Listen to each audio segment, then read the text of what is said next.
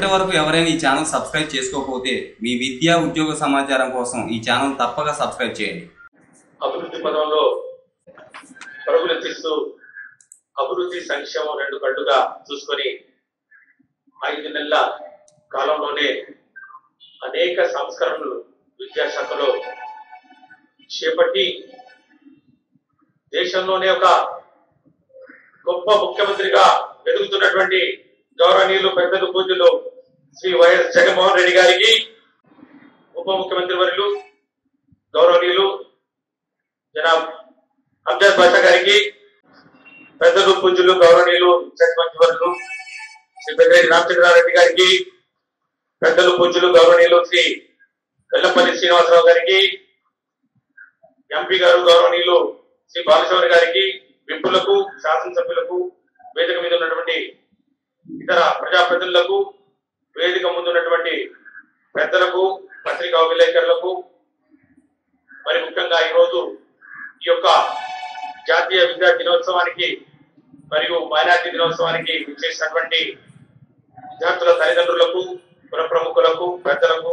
అందరికీ ముందుగా పేరు పేరున చేతులు జోడించి సవినయంగా మీ అందరికీ నమస్కారాలు తెలియజేసుకుంటూ జాతీయ విద్యా దినోత్సవం సందర్భంగా మీ అందరికీ శుభాకాంక్షలు, అట్లాగే చిన్నారులకు నా యొక్క ఆశీస్సులు అని చెప్పి తెలియజేసుకుంటూ मंच पर बैठे हुए बुजुर्ग लोग, माननीय मुख्यमंत्री जी, मंत्रीगण, सब बड़े लोगों को और मंच के सामने बैठे हुए बड़े लोगों को सबको एजुकेशन डिपार्टमेंट की तरफ से मेरा अस्सलाम वालेकुम व रहमतुल्लाहि व बरकातुहू। ఈ రోజు మనం భారతరత్న పోరాట యోధుడు, కవి, రచయిత, జర్నలిస్టు, విద్యావేత్త, బహుభాషా కోవిదుడు, భారతరత్న గౌరవనీయులు జనాబ్ మౌలానా అబుల్ కలాం ఆజాద్ గారి 132వ జయంతి వేడుకలు దేశమంతటా ఈరోజు విద్యా దినోత్సవంగా జరుపుకుంటున్న ఈ శుభ సందర్భంలో మైనారిటీ సంక్షేమ శాఖ మరియు విద్యాశాఖ మొట్టమొదటిసారిగా సంయుక్తంగా ఈ రోజు ఈ యొక్క కార్యక్రమాల్ని నిర్వహిస్తున్న శుభ సందర్భంగా మీ అందరికీ యొక్క శుభగడియ సందర్భంగా మీ అందరికీ శుభాకాంక్షలు తెలియజేసుకుంటూ ఈ ఆంధ్రప్రదేశ్ రాష్ట్రంలో విద్యాశాఖలో చేపట్టినటువంటి సంస్కరణలు ప్రధానంగా చూసుకుంటే సిలబస్ మార్పు కానివ్వండి, సంక్షేమ పథకాలు కానివ్వండి, విద్యా ప్రమాణాలు కానివ్వండి, మౌలిక వసతుల రూపకల్పన కానివ్వండి, మనందరం ఈ సందర్భంలో ఒకటి గుర్తు చేసుకోవాల్సిన అవసరం ఉంది. విద్యాభివృద్ధితోనే సమాజ అభివృద్ధి జరుగుతుందని చెప్పారు భారతరత్న డాక్టర్ బిఆర్ అంబేద్కర్. అంబేద్కర్ భావజాలాన్ని పుడికి పుచ్చుకొని విద్యకు సమానత్వం, అందరికీ అందుబాటు, నాణ్యత, జవాబుదారీతనం వైపు పరుగులెత్తిస్తున్నటువంటి మన ముఖ్యమంత్రి గారికి మనం అందరం అభినందనలతో, మద్దతుతోటి, ఆయన అడుగుజాడలతో నడవాలని చెప్పి ఈ సందర్భంగా మనం అందరం ప్రతిజ్ఞ పూనాలని చెప్పి కూడా చిన్నారులకు తెలియజేస్తా ఉన్నాను. మనం చూసాం ఏ విధంగా విద్యాశాఖ స్వాతంత్రం వచ్చిన తర్వాత మారుతున్న సమాజానికి అనుగుణంగా సాంకేతిక పరిజ్ఞానాన్ని దొరకబుచ్చుకొని ముందుకు తీసుకుపోతున్న పరిస్థితుల దృష్ట్యా అనేక మార్పులు చేర్పులు చేపట్టుకున్న సందర్భం అయినా కూడా బడుగు బలహీన వర్గాల వారికి, దళితులకు, మైనారిటీ వర్గాల వారికి, మరి ముఖ్యంగా ముస్లిం మైనారిటీలకు విద్య అందరి ద్రాక్షగానే మిగిలిపోయిందన్న సంగతి గత 70 సంవత్సరాల్లో మనం గణాంకాలు చూసుకుంటే నిరక్షరాస్యత శాతం కానివ్వండి, నిరుద్యోగ సమస్య కానివ్వండి, మరి ఆర్థిక స్వావలంబనలో వెనక అడుగు కానివ్వండి, కేవలం విద్యలోనే వెనకబడ్డ తర్వాత పడ్డం వలన ఇవన్నీ మరి ఉన్నాయనే సంగతి కూడా మనందరికీ తెలుసు. గత ప్రభుత్వాలు ఏ విధంగా మైనార్టీల్ని కేవలం ఓటు బ్యాంకులుగా మాత్రమే చూసి ఎన్నికల సమయంలో ఏదో పేర్లు పెట్టుకొని హమారా నారా హమారా అని చెప్పి ఈరోజు కేవలం వాళ్ళని ఓట్లుగానే చూశారే తప్ప వారికి ఒక రాజకీయ సాధికారిత ఇవ్వాలనే ఆలోచన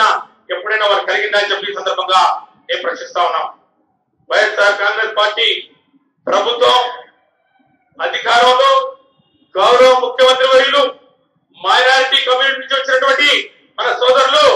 అంజాద్ బాషా గారికి ఒక మంత్రే కాదు ఉప ముఖ్యమంత్రి హోదా తీసుకొచ్చి ఆయన పక్కన కూర్చోబెట్టారంటే పక్కన కూర్చోబెట్టుకుని ఈరోజు ఈ యొక్క కార్యక్రమాన్ని నిర్వహించుకుంటున్నామంటే అంతకన్నా గౌరవం మరి మైనారిటీ సోదరులకు ఇక దక్కదనే సంగతి కూడా ఏ ప్రభుత్వం కూడా కల్పించలేదనే సంగతి కూడా విదితం అవుతుందని చెప్పి కూడా ఈ సందర్భంగా సవినయంగా నేను మీ అందరికీ మనవి చేసుకుంటా ఉన్నాను. ఇక ఈరోజు ఈ యొక్క విద్యా దినోత్సవం సందర్భంగా విద్యాశాఖ రాష్ట్రమంతటా అన్ని జిల్లాలలో ఈ యొక్క విద్యా పురస్కారాలని ప్రదానం చేయడం జరుగుతూ ఉంది. ప్రతిభ కనపరిచిన చిన్నారులు 10వ తరగతిలో, అట్లాగే ఇంటర్మీడియట్ లో, అట్లాగే పాలిటెక్నిక్ లో మరియు డిగ్రీలో వారికి ఈరోజు ప్రతిభా పురస్కారాలు అందించాలనే ఒక నిర్ణయాన్ని గౌరవ ముఖ్యమంత్రి గారి ఆదేశాల మేరకు తీసుకోవడం జరిగింది. ఈసారి వినూత్నంగా ఈ యొక్క అవార్డులను ప్రభుత్వ పాఠశాలను బలోపేతం చేయాలి, ప్రభుత్వ పాఠశాలను ధీటుగా కార్పొరేట్ విద్యా వ్యవస్థకు పోటీగా అంతకన్నా మెరుగ్గా రాణించే విధంగా వారికి చేయూతనివ్వాలని చెప్పి ముఖ్యమంత్రి గారి ఆలోచన మేరకు ఈరోజు ఈ సంవత్సరం ఈ యొక్క విద్యా పురస్కారాలను ప్రభుత్వ పాఠశాలలో చదువుతున్న చిన్నారులకు మాత్రమే పరిమితం చేస్తూ ఈరోజు ఈ అవార్డులను వారికి ఉన్నత విద్య అభ్యసించే విధంగా వారికి 20,000 రూపాయల నగదు పురస్కారాన్ని, ట్యాబ్ ను, మెడల్స్ ను ఈరోజు గౌరవ ముఖ్యమంత్రి గారి చేతుల మీదుగా అందిస్తున్నాం అనే సంగతి కూడా ఈ సందర్భంగా సగర్వంగా మీకు తెలియజేసుకుంటూ, మౌలానా గారు విద్యా వ్యవస్థకు చేపట్టే కార్యక్రమాలు ఉప ముఖ్యమంత్రి వర్యులు అన్ని విషదంగా మరి విపులంగా చెప్పడం జరిగింది. వారు చేసినటువంటి సంస్కరణలు ఈ రోజు కూడా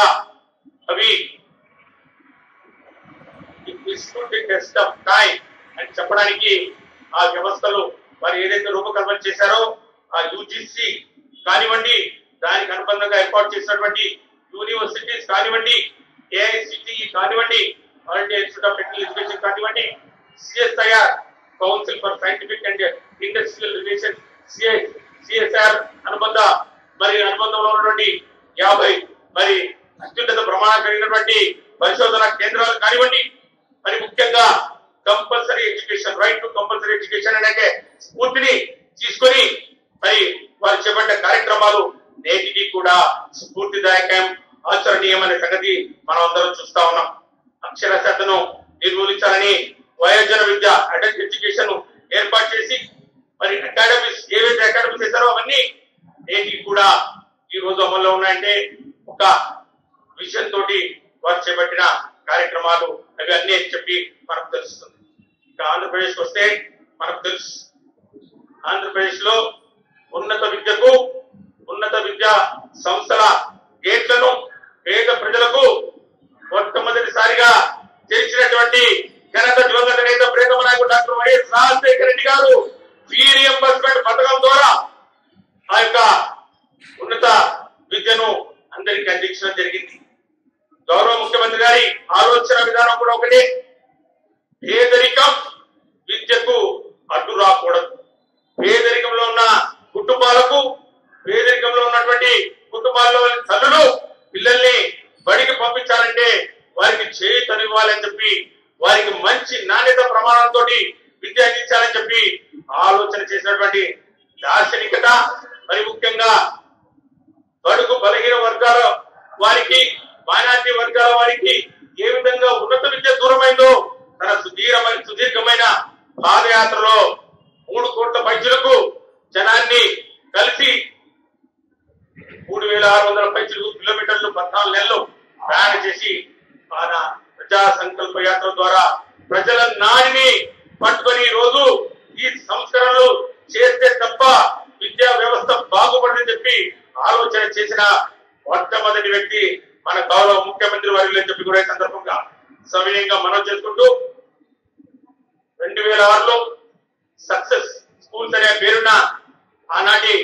ముఖ్యమంత్రి గారు దివంగత నేత ప్రీతం నాయకుడు డాక్టర్ వైఎస్ రాజశేఖర రెడ్డి గారు ఇంగ్లీష్ మాధ్యమాన్ని ప్రవేశపెట్టినారు. ఈ రియంబర్స్మెంట్ ప్రవేశపెట్టారు. మన గౌరవ ముఖ్యమంత్రి గారు అనేక పర్యాయాలు చెప్తా ఉన్నారు. మనం కూడా విన్నాం. దివంగత నేత రాజశేఖర రెడ్డి గారు అభివృద్ధి కార్యక్రమాల్లో ఒక్క అడుగేస్తే నేను 2 అడుగులు వేస్తానని చెప్పిన దానికి నిదర్శనగా ఈ రోజు ఇంగ్లీష్ మీడియం స్కూళ్లను పేద బడుగు బలహీన వర్గాల వారికి, గ్రామీణ ప్రాంతాల్లో పనిచేస్తున్న దళిత వర్గాల వారికి అందరికీ సమన్యాయం చేయాలి. లెవెల్ ప్లేయింగ్ ఫీల్డ్ అందరికీ ఇవ్వాలి. వారికి ఇంగ్లీష్ మీడియం స్కూల్స్ అందుబాటులోకి తీసుకొస్తే తప్ప అభివృద్ధి జరగదని చెప్పి ఒక నిర్ణయాత్మకమైన చారిత్రాత్మకమైన ధైర్యంతో ఇంగ్లీష్ మీడియం స్కూల్స్ ను ఈ రాష్ట్రంలో అన్ని ప్రభుత్వ పాఠశాలలో ప్రవేశం పెడతామని చెప్పినటువంటి ఏకైక ముఖ్యమంత్రి ఈ దేశ చరిత్రలో ఎవరైనా ఉన్నారంటే మన ముఖ్యమంత్రి గారని చెప్పి కూడా ఈ సందర్భంగా సవినయంగా మీ అందరికీ మనం చేసుకుంటాం. మామూలు విషయం కాదని ఎన్నో విమర్శలు వస్తున్నాయి. ఎన్నో అవాకులు చవాకులు పెడుతూ ఉన్నారు. ఎన్నో మరి కీర్తి సూక్తులు చెప్తా ఉన్నారు. ఏదైనా ఒకటే మనం ఏదైనా చెప్తే అది పాటించాలి. ఈ రోజు గౌరవ ముఖ్యమంత్రి గారు ఇంగ్లీష్ లో మాట్లాడితే నేషనల్ ఛానల్స్ అన్ని నోరప్పగించుకొని కళ్ళు భజించి వింటున్న పరిస్థితి మనందరం చూసాం. కొద్దిసేపట్లో వారు మాట్లాడతారు, మళ్ళా తెలుగులో మాట్లాడతారు. చక్కటి తెలుగులో మాట్లాడుతుంటే అసెంబ్లీలో ఆయన వాక్యాన్ని ఈ రోజు కూడా యూట్యూబ్ లో ఎన్ని లైక్లు వస్తున్నాయో మీరు చూశారు. 2 భాషల మీద పట్టుకుంటే చక్కటి ఇంగ్లీష్ మాట్లాడతారు, తెలుగు మాట్లాడతారు. మన నారా వారు మాట్లాడతారు ఇంగ్లీష్ చూసాం కదా మనము. మన వాళ్ళు బ్రీపుడివి అని చెప్పి మాట్లాడుతూ అటు ఇటు కాకుండా ఈ రోజు కేవలం రాజకీయాల కోసం మాట్లాడుతున్న వైనాన్ని ఒక్కసారి ఇది సభ దృష్టికి తీసుకొస్తూ జగన్మోహన్ రెడ్డి గారి ఆలోచన విధానం ఒకటే, what you preach is what you practice. మనం ఏది చెప్తామో మరి దాన్ని ఆచరణలో పెట్టాలి. కాబట్టి ఎంతో ధైర్య సాహసాలతో ఈ రోజు చేపట్టినటువంటి నిర్ణయాలు 1 కాదు 2 కాదు, పూర్తి సంస్కరణలు ఇవన్నీ ఆచరణలోకి వచ్చిన వెంటనే ఇవి వాటి ఫలితాలు మనం చూస్తాం. రెగ్యులేటరీ కమిషన్స్ కానివ్వండి, ఈ యొక్క ఇంగ్లీష్ మీడియం స్కూల్స్ కానివ్వండి, సిలబస్ చేంజింగ్ కానివ్వండి, ముఖ్యంగా డబ్బులు 100,000 కోట్ల రూపాయలు కేవలం కమిషన్ల కోసం, కంప్యూటరైజేషన్, ఐటీ టెక్నాలజీ చెప్పి 1,000 కోట్లు దుర్వినియోగం చేసిన గత ప్రభుత్వాలు 5 సంవత్సరాల కాలంలో మనం చూసాం. ప్రజల డబ్బు ప్రతి రూపాయ చాలా జాగ్రత్తగా ఖర్చు పెట్టాలని చెప్పి, ముందు మౌలిక వసతులు కల్పించాలని చెప్పి, స్కూళ్లను బాగు చేసే గొప్ప కార్యక్రమాన్ని, నాడు నేడు మనబడేది కార్యక్రమాన్ని చేపట్టినటువంటి ఘనత, ఒక దార్శనికత, ఒక ఆలోచన విధానం ఖచ్చితంగా అది ఆయన సొత్తు. రాబోయే రోజుల్లో ఖచ్చితంగా దేశమంతా ఆంధ్రప్రదేశ్ వైపు చూసి ఈ యొక్క సంస్కరణను మేము కూడా అమలు చేయాలి. ఈ యొక్క పథకం ఏదైతే ఉందో, తల్లులకు ఇచ్చే ఈ యొక్క ఇన్సెంటివ్ ఏదైతే ఉందో, జగనన్న అమ్మఒడి, ఐఎమ్ షూర్ దేశ చరిత్రలోనే ఇది ఒక చక్కటి పథకంగా మిగిలిపోయి, ఏ విధంగా అయితే ఆరోగ్యశ్రీ ఇతర రాష్ట్రాల్లో అమలు జరుగుతుందో ఈ జగనన్న అమ్మఒడి కూడా 29 రాష్ట్రాలకు బాగుతుందని చెప్పి నేను ఘంటాపరంగా తెలియజేసుకుంటూ మరి ఒక్కసారి ఈ విద్యా దినోత్సవం సందర్భంగా మౌలానా గారి ఒక సూక్తి, హృదయంతో అందించినటువంటి విద్య సమాజంలో విప్లవం సృష్టిస్తుంది అని మౌలానా గారు పేర్కొన్నారు. కాబట్టి మనం కూడా అందరం హృదయంతో పనిచేసి మన గౌరవ ముఖ్యమంత్రి వర్యుల గారి కళ నాడు నేడు సాకారం చేద్దామని చెప్పి ప్రమాణం చేయాలని చెప్పి కూడా సవినయంగా మీ అందరికీ మనవి చేసుకుంటూ, మన ఉద్యోగాల్ని కూడా ఉద్యమంలా చేయాలని చెప్పి వారు ఇచ్చిన పిలుపును ఖచ్చితంగా మనం అమలు చేసే దిశలో ఉండాలని చెప్పి మీ అందరినీ కోరుకుంటూ ఈ రోజు ఈ యొక్క విద్యా దినోత్సవ సందర్భంగా మీ అందరికీ శుభాకాంక్షలు తెలియజేసుకుంటూ ఎవరైతే అవార్డు గ్రహీతలు ఉన్నారో ఆ అవార్డు గ్రహీతలు మరి ఈ రోజు ఏపీజే అబ్దుల్ కలాం గారు వారి పేరు మీద అవార్డు ఉండాలని చెప్పి ముఖ్యమంత్రి గారు చెప్పిన సూచన మేరకు ఈ విద్యా పురస్కారాలు ఆ యొక్క మిసైల్ టెక్నాలజీ ఆ మహనీయుని ఒక్కసారి స్మరించుకుంటూ మరి ఆయన ఇచ్చినటువంటి ఆ యొక్క పిలుపు dare to dream dare to achieve, కళలు కనండి కానీ కళల్ని సాకారం చేసుకునే దిశగా జగనన్న పడుతున్న కష్టాన్ని ఒక్కసారి గుర్తు చేసుకొని దాని స్ఫూర్తితోటి మీరు కూడా బాగా చదివి ఎదగాలని చెప్పి కోరుకుంటూ నాకు ఈ అవకాశం ఇచ్చినటువంటి సభాధ్యక్షుల వారికి అందరికీ ధన్యవాదాలు తెలియజేసుకుంటూ సెలవు తీసుకుంటా. జై